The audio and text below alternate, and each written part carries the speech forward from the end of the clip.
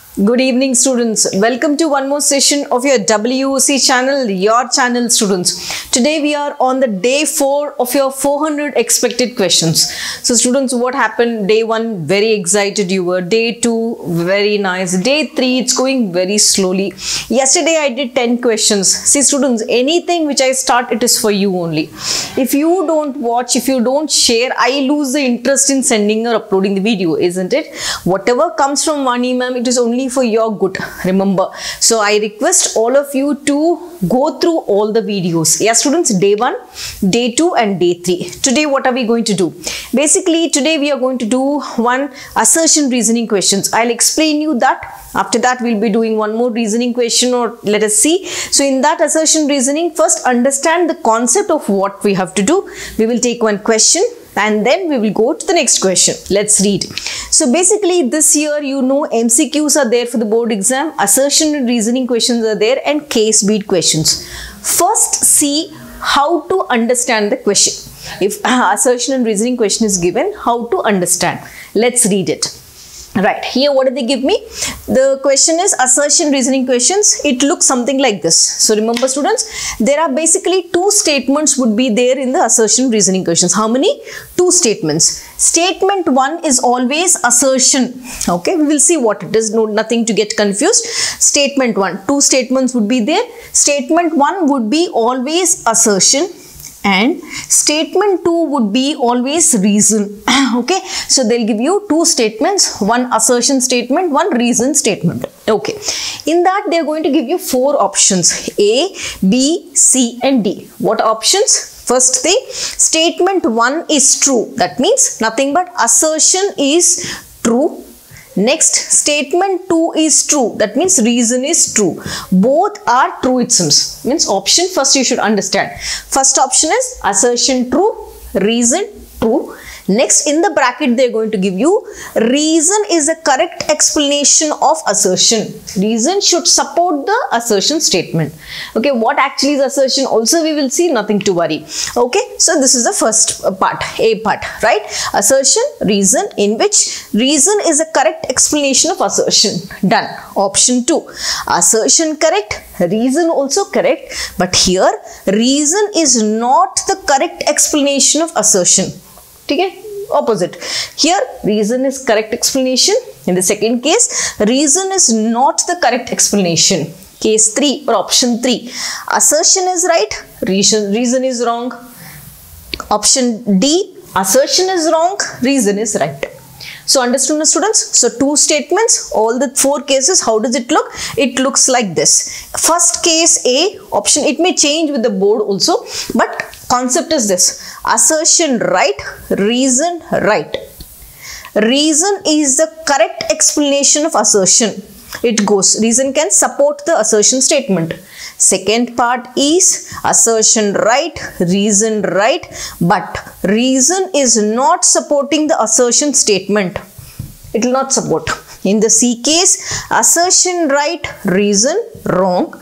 In the D case, assertion wrong, reason right. Shall we see one example, students? Yes, let us rub this board and see one example and check whether we have understood. If you understand this concept, all the assertion reasoning questions would be easy for you all. Yes, let us do the question now.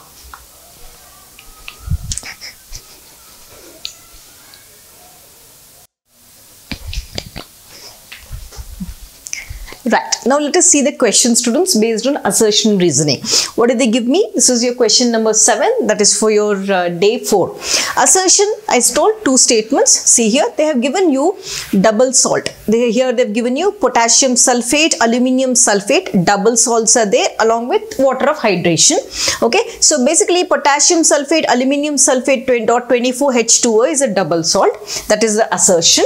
Reason they gave, it ionizes to give a complex ion. Right, basically we have 4 options, A, B, C, D. I have to check. Now check carefully. once the question is given to you, carefully read the question. Now, what is it? Here they have given a concept, double salt. Here they have given a concept, complex ion. Which chapter is this, students? It is basically your coordination compounds chapter. So, always remember, once assertion reasoning question, your concepts just directly go to the concept. Remember, double salt is what? Basically, when I take double salts, okay, right? Let us take two words, double salt. This should all be in your brain. Think. Okay. Now, next comes your complex salt. So, complex ion rather, or complex ions or complex salts basically.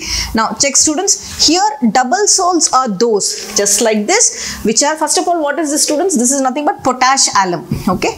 This is called potash alum. Now, double salts identity is when I take this double salt and when I dissolve it in water, what is going to happen?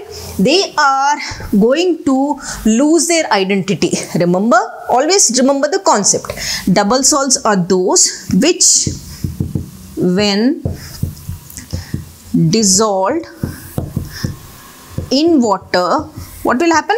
They will lose their identity. Okay, they will, when dissolved in water, lose their identity. They are going to lose their identity. Okay, ma'am, what is going to happen, ma'am?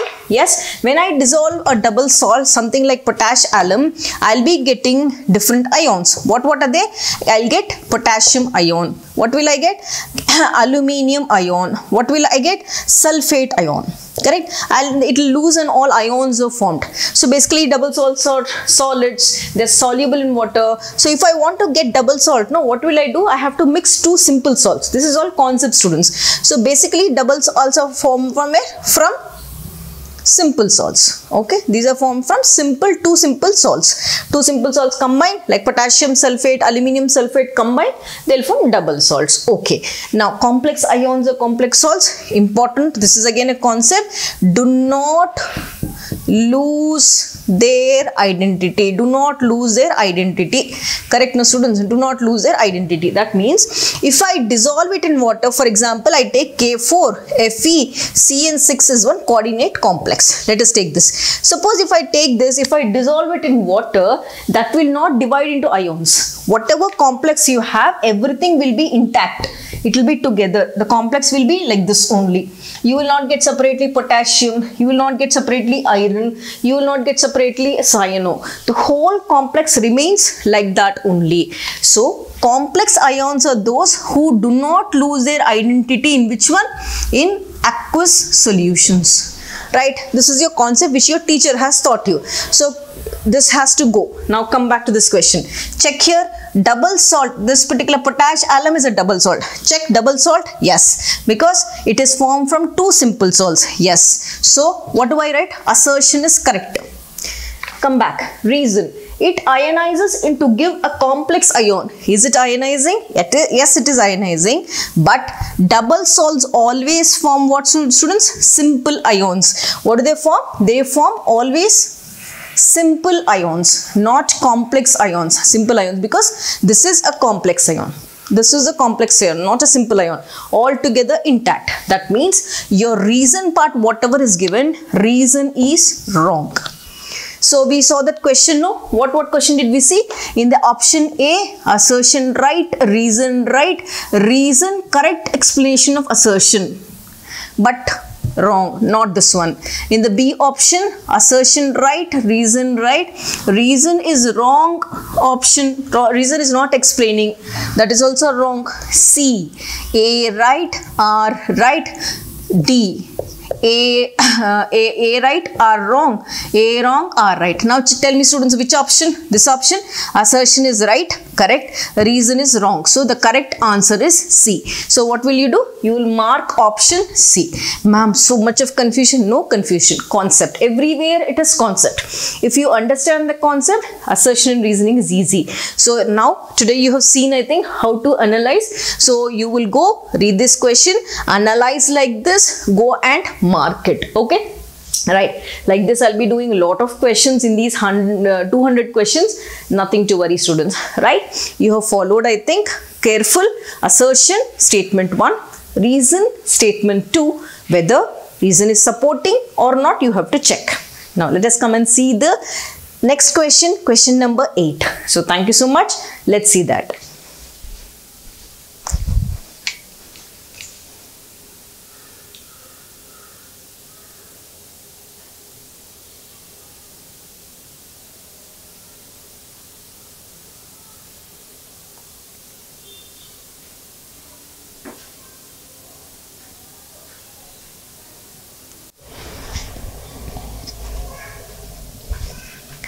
Right, now let us come back and see one more question of your organic chemistry, which is very important. Such comparison of acidic strength, comparison of basic strength, comparison of stability, comparison of boiling point. Lot of questions we are going to do, students. So just read the question, nothing to get confused. Concept is important. Check. What do they give me? Compare acidic strength of the following compounds. They have given me phenol with nitro at the para position, phenol with chloro at the para position, phenol with methyl or alkyl group at the para position, phenol with methoxy OCH3 group at the para position. I have to compare acidity. So acidity questions are given to you means first important thing, remember students, acidic strength is always directly proportional to what?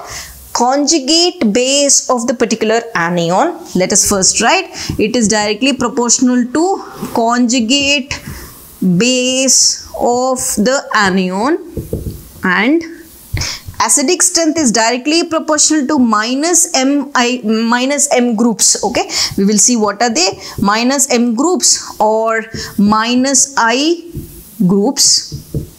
Okay, now careful. Here important thing, minus M groups or minus I groups, or I wrote. Now we will see indirectly proportional to plus M groups or plus I groups, Now check. In this minus M or minus I groups also you have category, okay, where which is more, which is strong. Now check. So remember this whenever you have acidic strength concept. That means if minus M groups and minus I groups are there in this, that will be the strongest acid. If plus M groups or plus I groups are there, means that will be the weakest acid. Now minus M or minus I groups are called electron withdrawing groups. Plus I or plus M groups are called electron releasing groups. Now let us see that and then come back to this answer.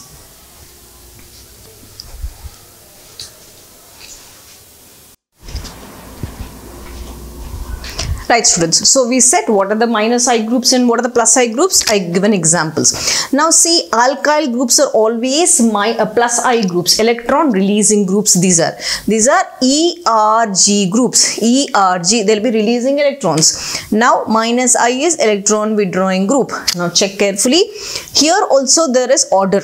More number of alkyl groups, more is a plus I effect. More effect of that. More it will release electrons. Then comes second, third, fourth. Now in this case, electron withdrawing groups, and nitro is the strongest. This is the strongest. Where you find nitro, that would be the strongest acidic compound.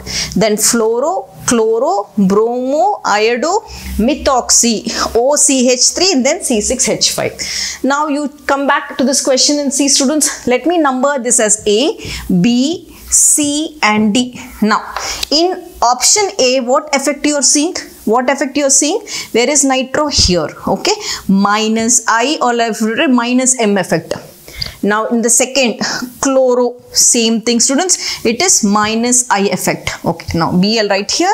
B option has minus I effect. Now let us write for C. C option is having, this is which effect? Plus I effect. Plus I effect. OCH3 is where? Here. OCH3 D is having plus M effect. Simple. Now write down the order. Simple. The order is A. Always nitro is the strongest. A. More stronger than B.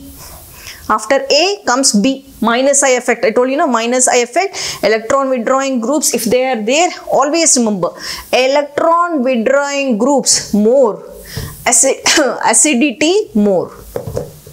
So next comes B, next comes C, next comes D. That's all, simple. So students, I'm explaining questions with the concept. I'm not simply giving you this is the answer. No, every question I'm explaining. It takes a lot of pain to find time. Remember, time. For me, 24 hours in that, finding time is very difficult. So please students, watch it, share it. I'll meet you again tomorrow. Please watch it. If you watch, I'm the happiest person. You want to see your Vanimam being happy, isn't it? So thank you so much for watching. Tomorrow I'll come back again. More and more will be added. We'll be doing numericals also. Nothing to worry. Thank you so much. Share it. Thank you.